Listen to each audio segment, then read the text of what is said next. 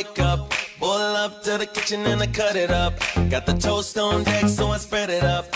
Hey, welcome back to TrendingSA. We are live on SABC3. We're also online at TrendingSA.tv.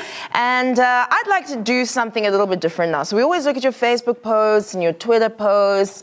But what about the posts on our live stream? You know, we're on YouTube as well. And people post things. So can we have a look at some of the posts? Yes. Yeah. So this is the chat. First time watching. This is Ntabi saying, first time watching live. Happy to see the hot squad, especially my crush, Skobosaka Sesintle, Dr. Musa. Yes. And Prince at the bottom, they're excited about Pomudia coming through. Sbulele, this is from where? Oh, Facebook. It says, Happy Women's Month to each and every amazing woman in this world. And hey there, Lindani. Hey! Oh, hey! He's going through a divorce. Don't say that to him. Loazi says, Happy Women's Month to all the ladies. May every woman feel free to do anything they want, whenever they want, however they want, and wear whatever they want without feeling insecurities or not feeling safe in the streets of our communities. Happy Women's Month, ladies. Hashtag total shutdown. Hashtag on3. Now, we're going to get into the total shutdown, but can I just share quickly that safety everywhere? I put a video up on my social media because there were public toilets at the total shutdown march. And it dawned on me that if you're at a concert, if you're at a public event, whatever, and they're public toilets, you think about how stinky they are, so you don't want to use them, but you're mostly thinking about your safety going into them. And because it was a women's only march, I didn't have to think about that. And it's quite an amazing shift that we always have to have that as a cloud. And they're probably just stinky as well. I know. Sisters, What do you guys do? What? So, like, why can't you just... Here's the part. Let's leave that for now. Okay, sure. I just want to say, can you imagine how awesome a world would be if you could just walk into any toilet that you wanted to feel the same and feel way you safe. feel today? Exactly. Unisex. Go ahead, Well, Musa. listen, I am the doctor, and the doctor of fun facts is what I am, and today is no different because I'm giving you fun facts about our favorite fruit, the likes of Moao and Dakao. No, it's and Moraro. and Dakao. What did you call it? People from Venda would really know a lot about. I'm talking about the avocado. Now, today, somewhere in the world, it is National Avocado Day, and it is a big deal, and it trended quite big today as well. So I thought I'd show you a few fun facts about this renowned hair and facial cream that many people around the world use. Now, fun fact number one, starting things off, of course, is this one. Did you know that before they started calling it the Avo, darling, it was first named the alligator pear tree. Yes. Oh, wow. All three words by an Irishman, Sir Hans Sloane, and he was the first to discover it, allegedly. Aren't they quite dim, though, the Irish? The Spanish fields in 1696. Now, fun fact number two, of course, is that it was discovered that the avocado seed produces a milky liquid that turns red when exposed to air. And, of course, the people of the yesteryear had used this little bit of information that they now knew to write letters. And there are some books and letters and sort of documentation and literature and that sort of thing available today that still have the seed ink being used. Now, fun fact three, of course, is avos are loved all over the world. But did you know that in Nelspruit, they take it to the next level? They love the fruit so much that every winter they host the Brondel Avo Festival. And that is pretty amazing. So now, ladies, because I'm a man of many surprises, it's the end of the month, so I'm going to be blessing you. Look under your seats. What? Look under your seats. I said look under your seats. Look under your... Yes. You get an apple. You get an apple. With mine. I get an apple. Yeah. Everybody's getting an apple. Guys, this is so amazing. This is worth so much. I could pay my rent with this. Avo. It's so hard. No, I'm on my weapon. Okay, bopa. Right, thank you. Right, moving on to the next hashtag, and this one is hashtag land expropriation. This was a major trend today after President Ramaphosa late last night made an announcement that got the whole country in either panic or quite excited. And in case you missed this magical moment, here's a snippet.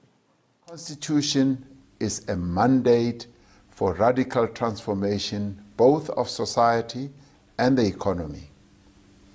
A proper reading of the Constitution on the property clause enables the state to effect expropriation of land with just and equitable compensation, and also expropriation without compensation in the public interest. Sure. In English? How's that for an avocado? They are going to take, basically, in English. But of course, there's some terms and conditions. Now, it is no secret that the South African government has been under immense pressure to fast-track land reform. And of course, in this announcement, that the president discussed his view on expropriation without compensation as a mechanism, of course, to redress the imbalances of the past, reduce economic inequity, and of course, increase food access for every South African. Now, since the President Ramaphosa's land expropriation announcement, the rand has fallen because the rand is weak, because the rand listens to hums and ha's. Well, maybe the rand doesn't eat its avocados. I mean, it would be a moral.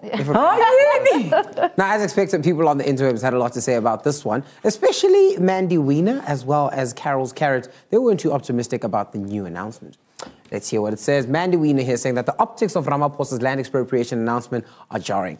Why make an address to the nation as ANC president after 10 p.m.? Call a press conference in the morning. Why make the announcement before the parliamentary process is finalized? All rather odd. Can't you do what you want I think is odd? That a president of a political party, which is a private organization, can make an announcement at any time. He can do whatever he wants. And Umsholos used to do it all the time. We're used to it. We're used to drama. Exactly. I can say that. New cabinets overnight. Anyway, another tweet is one from Carol's Carrot that says, I don't celebrate too quickly anymore. Fees must fall taught me you never celebrate until you hear the T's and C's of any victory. First, find out exactly what land expropriation, that's the hashtag, without compensation will mean for black people and if there are indeed great benefits. A very good point. Now, just to clarify a few things for everyone, land expropriation means this. Now, this is, of course, according to the new ANC policy documents, and I guess we'll get more technical with the T's and C's on it, but generally just in terms of an overview, what this means is that it does not mean that they're going to take or expropriate people's homes or productive farms. Yay! All right? It is specifically aimed at instances of derelict buildings, unproductive farmlands, and land obtained through illegal means and that sort of thing. Now, of course, that is not the end of the story. It's going to develop and more things will come out by it. And with the whole expropriation thing, they'll deal with it on a case-to-case blanket and not the general blanket statement put out by the EFF that says grab the land. So don't get too excited until the T's and C's and, of course, all the parliamentary processes are done and dusted. Bye-bye. Thank you. Keep walking. Right, so Skuli, our next big trend today kind of was reverberating across the entire country, was it not? Yes, as the gorgeous Bobby has said, one of today's biggest trends was hashtag total shutdown, as thousands of South African women took to the streets to march against gender-based violence. The march was the brainchild of the total shutdown movement in hopes to galvanize women of this country and bring them together to shed light on the issues of abuse on women and children in this country. And of course, earlier today, our very own Babi Moloya attended the march, and we'll hear from her about what she experienced at the march as part of her total shutdown coverage. Hey, Sissy. Yeah, this is my total shutdown coverage.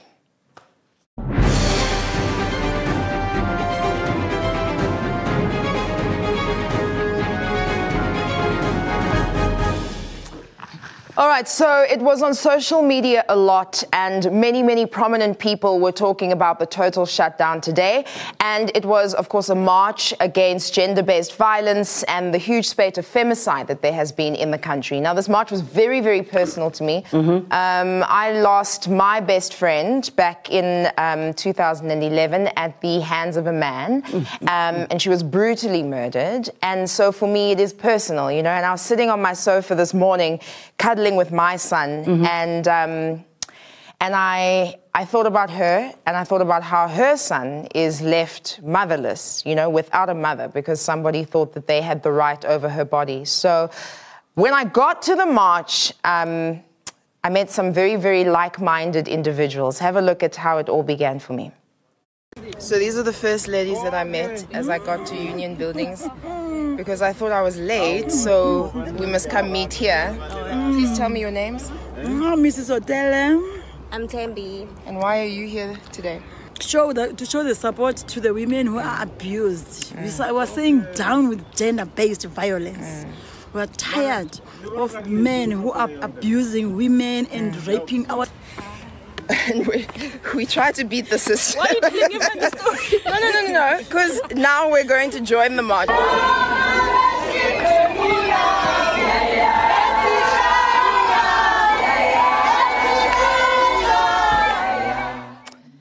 And there were many moments that were unbelievably upsetting. There were people with placards, obviously, that said some of the demands, you know, people wanting to absolutely be able to live, just to walk down the street, that what I wear is not an invitation for gender-based violence and sexual harassment.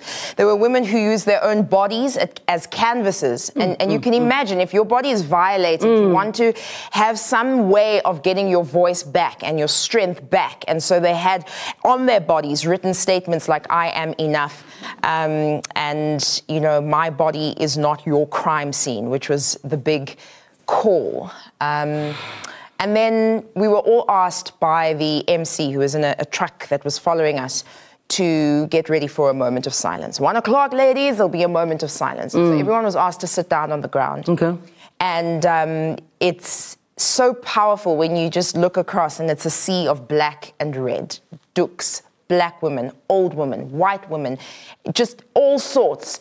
And we observed our moment of silence, which of course was in honor of those who we have lost at the hands of gender-based violence. And then this began.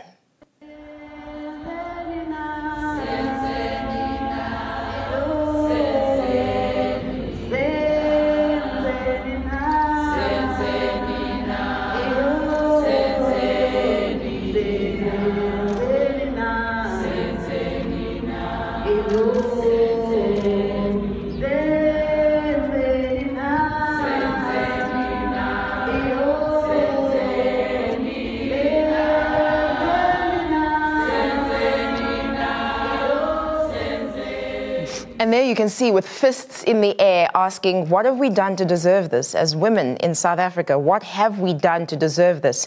And that, of course, a big song that was a part of the anti-apartheid fight for freedom.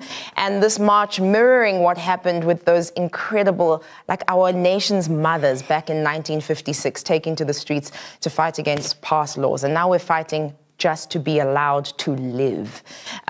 So the big thing as I was walking was, you know, interacting with different people and hearing their stories. There were women who had photographs on their T-shirts of those that they had lost to gender-based violence. There were those who were talking about the abuse that they had suffered at the hands of intimate partners. And there were also celebrities in the mix. I saw Thandiswa Mazwai, I saw Lebu Mashile, I saw Rami Chwen, I saw all sorts of people there, all lending their voices. And Lebu Mashile actually said something interesting to me, that without any mainstream marketing, without going out and buying advertising, Total Shutdown was so well attended, so well mobilized by women, for women, because enough is enough. We've had enough. So that's my say, and that is my Total Shutdown update. Thank you very much, Angel. Thank you. I think that's pretty phenomenal, Pubby. I mean, it's such a clear representation of what was happening. There was a lot of people that couldn't necessarily make the march, and in terms of pledging our allegiance to the movement, we were requested to not contribute to the economy for half an hour of the day, switching your phones or switching your television or switching. I didn't use anything from 1 to 1:30 of a total shutdown. You'd be surprised how difficult that is in a space where, as women, we have to be economically independent. We have to look after ourselves. We are our own husbands. We are our own fathers. We are independent. And he's still so disrespected. And in order to still be independent, we are still harassed on a regular basis. And harassment comes in many ways and forms.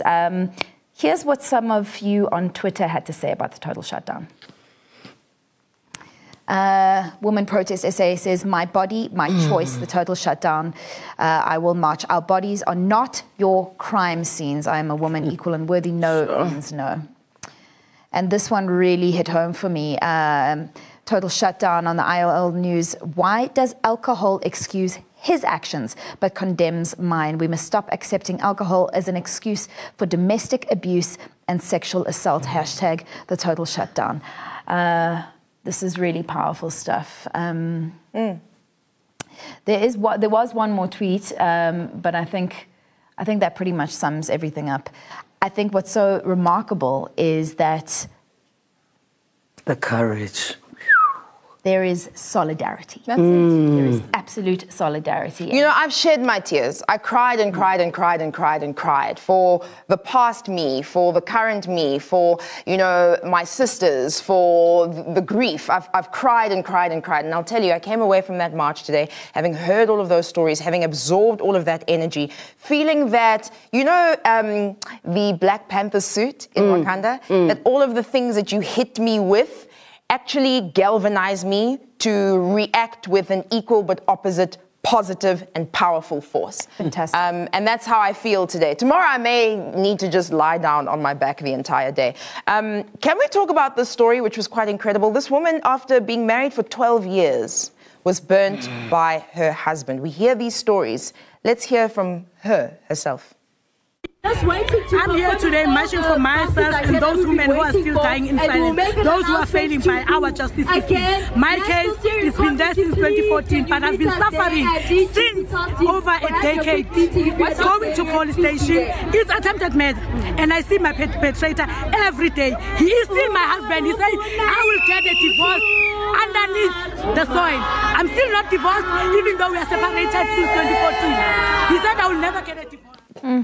And so I feel that we each have a way that we feel most connected to the story, right, of being in total shutdown. And so it is up to each of us in our own corner, in our own way, to make as much of a difference as possible. But it's always amazing to have those moments where we meet each other and see where we all are and how the work is being done. So you listen, in Bogoto, all of you who were there today, some of you who wanted to be there, who couldn't be there, some of you who maybe were attacked, who weren't allowed to leave your home because you're in an abusive situation, we did it for you, we feel for you, and we're with you. We're together with you as we break the skirt. Thank you very much, President Ramaphosa. You made us wait a very, very long time, but eventually, apparently, he did make it to the Union building to receive the memorandum of demand. So we're going to take a very quick break. Yeah, this is TrendingSA on SABC3.